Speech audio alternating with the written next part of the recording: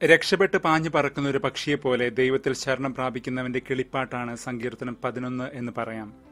ദൈവം എല്ലാം കാണുന്നുണ്ട്. അവിടുത്തെ സൂക്ഷ്മമായ നോട്ടത്തെക്കുറിച്ച് ഈ സങ്കീർത്തനം പാടും. ദൈവമുഖത്തിൽ നോട്ടമുറപ്പിച്ച നീതിമാന്മാരെക്കുറിച്ചും. കാസ എന്നാണ് ആ വാക്ക്, നോട്ടം. ദൈവത്തിനും മനുഷ്യനും ഒരേ നോട്ടം തന്നെ. ദൈവത്തെ നമ്മൾ മുഖാമുഖം കാണുമെന്ന് പൗലോസ്ലീഹ 1 കൊരിന്തോസ് 13 പറഞ്ഞിട്ടുണ്ട്. ഇപ്പോൾ നമ്മൾ കണ്ണാടിയിലൂടെ എന്ന പോലെ അവ്യക്തമായാണ് കാണുന്നതെങ്കിലും സ്നേഹത്തിന്റെ പൂർണ്ണതയെക്കുറിച്ച് പഠിപ്പിക്കുന്ന ആ വചനഭാഗം നാം ഇന്നലെ ധ്യാനിച്ചിരുന്നു. എന്നാൽ മുഖാഭിമുഖം വരുന്നതെല്ലാം സ്നേഹത്തിന്റെ അനുഭവമാകണമെന്നില്ല. കണ്ണും നോക്കിയിരിക്കുമ്പോൾ പ്രണയത്തിരെ അടങ്ങാത്തതുപോലെ ആകണമെന്നില്ല. അത് ഫേസ് ഓഫ് എന്നൊരു പ്രയോഗം തന്നെയുണ്ട് സംഘർഷത്തെ സൂചിപ്പിക്കാൻ. ഈ ദിവസങ്ങളിൽ ഇന്ത്യ ചൈന അതിർത്തി രേഖകളിൽ നാം മുഖത്തോട് മുഖം നോക്കി നിലയുറപ്പിച്ച പട്ടാള പക്ഷങ്ങളെ കണ്ടതുമാണ് പോർമുഖങ്ങൾ. ജപ്പാനിലെ പുകൾപെറ്റ സൂമോ ഗുസ്തിക്കാർ സാങ്കേതികമായി പറഞ്ഞാൽ 1-2 സെക്കൻഡുകൾ മാത്രമേ ഏറ്റുമുട്ടുകയുള്ളൂ. ഒരു ആഞ്ഞുതള്ളൽ അല്ലെങ്കിൽ മലർത്തിയടി കാര്യം തീരുമാനമാകും. എന്നാൽ അതിനു മുൻപ് ചില ആചാരങ്ങളുണ്ട്. ഗുസ്തിക്കാർ ഒരു പ്രത്യേക രീതിയിൽ നിന്നുകൊണ്ട് പരസ്പരം തുറിച്ചു നോക്കുന്ന രീതി. ശരിക്കും അതാണ് മെയ് തൊടാതെയുള്ള ബലപരീക്ഷ എന്ന് പറയപ്പെടുന്നു. ആഴങ്ങളെ ധ്യാനിച്ച ഒരു എപ്പിസോഡിൽ നാം ഒരിക്കൽ പറഞ്ഞിരുന്നു, തിന്മയെ തുറിച്ചു നോക്കിയിരുന്നാൽ തിന്മ നമ്മയും തുറിച്ചു നോക്കുമെന്ന്, അത് നമ്മളെ വിഴുങ്ങിക്കളഞ്ഞേക്കുമെന്ന് ചിന്തകനായ നീറ്റ്ഷെ പറഞ്ഞത്. അതുകൊണ്ട് തന്നെ തിന്മയിൽ കണ്ണു നട്ടിരിക്കുന്നവരെല്ലാം ഒരു പടി കൂടുതൽ സൂക്ഷിക്കണമെന്ന്.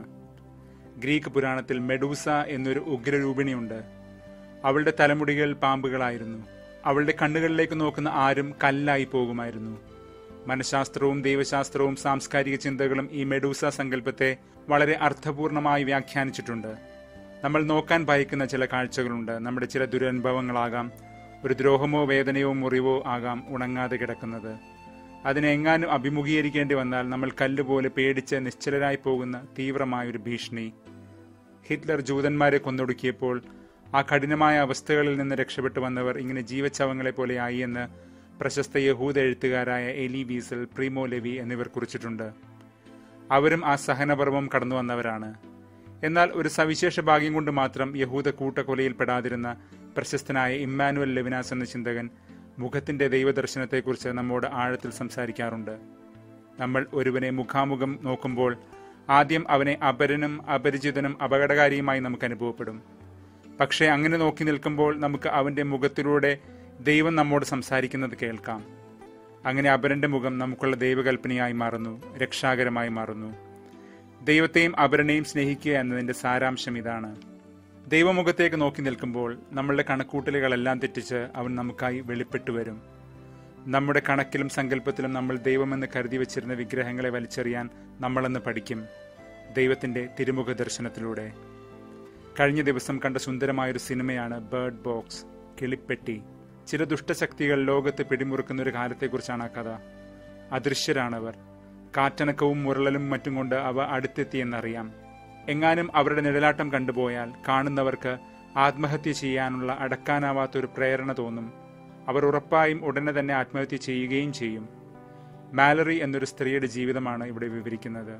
ഈ ദുരന്തം വരുന്നതിന് മുൻപേ തന്നെ അവൾക്ക് ജീവിതത്തോട് പൊതുവെ ഒരു വൈമുഖ്യമാണ്. അടച്ചിട്ട കിളികളെ പോലെ അവളുടെ സ്നേഹം പുറത്തേക്ക് പ്രവഹിച്ചിരുന്നില്ല. ഒരു കുഞ്ഞിന് ജന്മം നൽകാൻ പോലും അവൾ മടിച്ചു. ആ മഹാദുരന്തം അവളുടെ ജീവിതത്തെ മാറ്റിമറിച്ചു. കണ്ണുകൾ കെട്ടി നടന്നാൽ മാത്രമേ ആ ദുഷ്ടശക്തികളിൽ നിന്ന് രക്ഷപ്പെടാനാവൂ. അവളുടെ കൂടെ ചെറുകിളികൾ അടങ്ങിയ ഒരു പെട്ടിയുമുണ്ട്. പല ജീവിതങ്ങളെയും തൊട്ട് പല കടമ്പകളും കടന്ന് അവൾ അവസാനം ഒരു അഭയസങ്കേതത്തിലെത്തും, ഒരു അന്ധവിദ്യാലയത്തിൽ. അവിടെ വെച്ച് അവൾ സ്വതന്ത്രയാകുന്നു. ആ അടച്ചുവെച്ച കിളികളെ പറത്തിവിടുന്നു. കണ്ടാലല്ലേ പ്രശ്നമുള്ളൂ, കണ്ടില്ലെങ്കിൽ കുഴപ്പമില്ലല്ലോ എന്ന ആധുനിക നിസ്സംഗതാ മനോഭാവത്തിന്റെ ആവിഷ്കരണമാണ് ഈ കൺകെട്ടിയ ജീവിതങ്ങളുടെ കഥ. തിന്മകളെയും വേദനകളെയും അഭിമുഖീകരിക്കാൻ പോലും മടിക്കുന്നു നമ്മൾ. എന്നിട്ടും ഒരു ശാന്തിയും സ്നേഹവും നാം അറിയുന്നില്ല. എന്നാൽ ആ അന്ധവിദ്യാലയത്തിൽ എല്ലാവർക്കും നിറയെ സ്നേഹവും സമാധാനവുമായിരുന്നു. കാരണം അവരുടെ ആനന്ദം പുറം കാഴ്ചകളിൽ നിന്നായിരുന്നില്ല ഒരു കാലത്തും. നമ്മുടെ അടച്ചുവെച്ച സ്നേഹത്തെ ആ കിളികളെ പോലെ മാനം തൊടാൻ പറത്തിവിട്ടാൽ തീരാവുന്ന അങ്കലാപ്പുകളെ നമുക്കുള്ളൂ. നമ്മുടെ ഇക്കാലങ്ങളിൽ വീടണയാൻ വെമ്പുന്നവരെയും പേറി ശ്രാമിക് ട്രെയിനുകൾ ഓടുകയാണ്. പലതും വഴിതെറ്റുന്നു, ചിലർ വീടണയുന്നില്ല. പ്ലാറ്റ്ഫോമിൽ വിറങ്ങലിച്ച ശരീരമായി പേരറിയാത്ത മറുനാടൻ ഉടലായി അവർ തീരുന്നു. ചക്രങ്ങളുള്ള ഇരുമ്പ് പെട്ടികളിൽ അടയ്ക്കപ്പെട്ട ജീവിതങ്ങൾ പാടാൻ കൂടി മറക്കുന്നു, കൂട്ടിലടച്ച കിളികളെ പോലെ. ആ കുഞ്ഞ് അപ്പോഴും ആ മറത്തുണി വലിച്ചുകൊണ്ടേയിരുന്നു. കുഞ്ഞെ നീ മടങ്ങുക, അമ്മ ഇനി ഉണരില്ല. എന്നിട്ട് ഞാൻ എന്നോട് പറയും, കണ്ണേ മടങ്ങുക, ഇത് ജീവിത വഴിയാണ്, കണ്ണീരുകൾ നനയ്ക്കാത്ത ചുടുവഴി. അമേരിക്കയിൽ കറുത്ത വർഗ്ഗക്കാരോട് കാണിക്കുന്ന വിവേചനത്തിനെതിരെ പ്രക്ഷോഭം കൊടുമ്പിരി കൊള്ളുകയാണ്.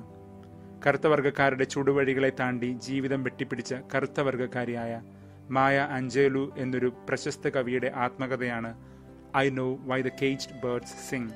കൂട്ടിലെ കിളികൾ പാടുന്നത് എന്തെന്ന് എനിക്കറിയാം. പറയാനാവാത്ത ഒരു കഥ ഉള്ളിൽ കുടുങ്ങിക്കിടക്കുന്നതിനേക്കാൾ വലിയ വേദനയില്ല.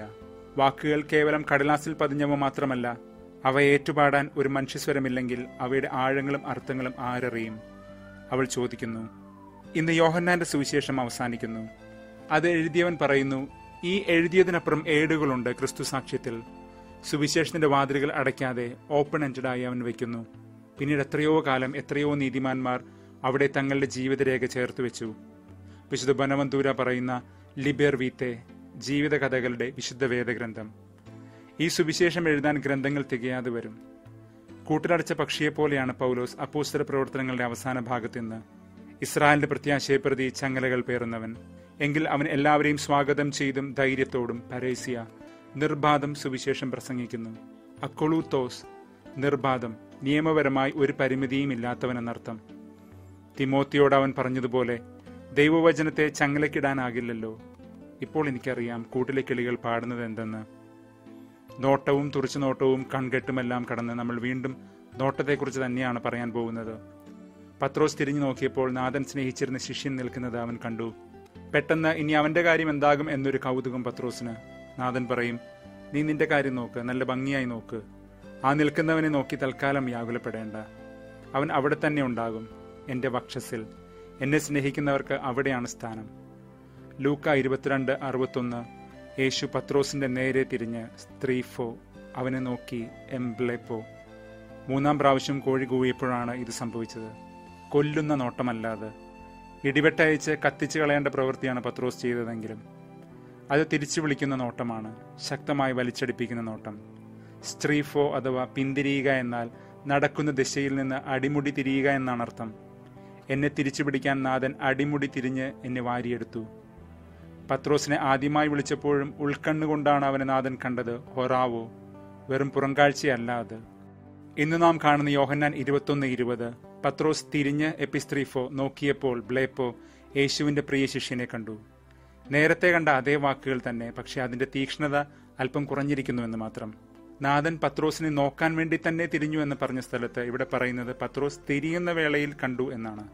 പത്രോസിന്റെ ഉദ്ദേശത്തിന് അത്ര തീവ്രത പോരാ. നാഥൻ ആഴത്തിൽ നോക്കിയെന്ന് പറഞ്ഞെടുത്ത് ഇവിടെ പത്രോസ് നോക്കി എന്നേ അർത്ഥം വരുന്നുള്ളൂ. നാഥന്റെ തിരിയലും നോട്ടവും നല്ലിടേണ്ടതാണ്. പത്രോസ് അപ്പോൾ ആ പാകം എത്തിയിരുന്നില്ല, പിന്നാലെ വരുന്ന സഹോദരരെ ശ്രദ്ധിക്കുന്നതിൽ. പറഞ്ഞു നമ്മുടെ നിലവാരം എന്താണാവോ ഈ തിരിഞ്ഞു നോക്കുന്ന ഉത്തരവാദിത്വത്തിൽ. 14-ാം നൂറ്റാണ്ടിലെ ഒരു ആധ്യാത്മിക ചിന്തകനായിരുന്നു കൂസായിലെ നിക്കോളാസ്. ക്രിസ്തുവിൽ വെളിവായ ദൈവമുഖമാണ് കൃപ എന്ന് അദ്ദേഹം കുറിച്ചു.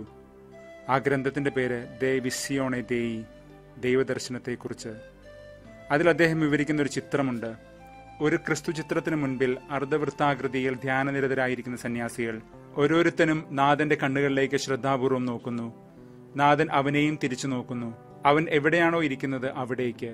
അവൻ മാത്രമേ തന്റെ മുൻപിലുള്ളൂ എന്ന മട്ടിൽ അവനെ മാത്രം നോക്കുന്നു. അങ്ങനെ എല്ലാവർക്കും അത് തന്നെ തങ്ങളെക്കുറിച്ച് തോന്നുന്നു.